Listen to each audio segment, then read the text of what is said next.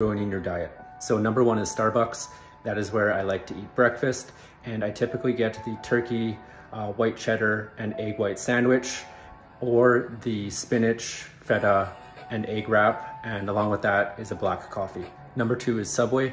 I typically get a foot-long turkey sub with lots of veggies. This normally comes out to around 500 calories, but there are very similar options that you can do with chicken or beef. Number three is Chipotle, probably one of my favorite places to eat, and I always get the burrito bowl.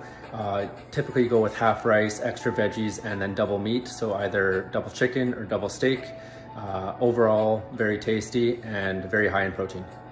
And number four would be a spot like 𝗵𝗄𝗄𝘄 or Red Robin, and I typically get a chicken burger from there. They use a full chicken breast, go easy on the sauces, extra vegetables, and it's still an acceptable meal while you're trying to lose weight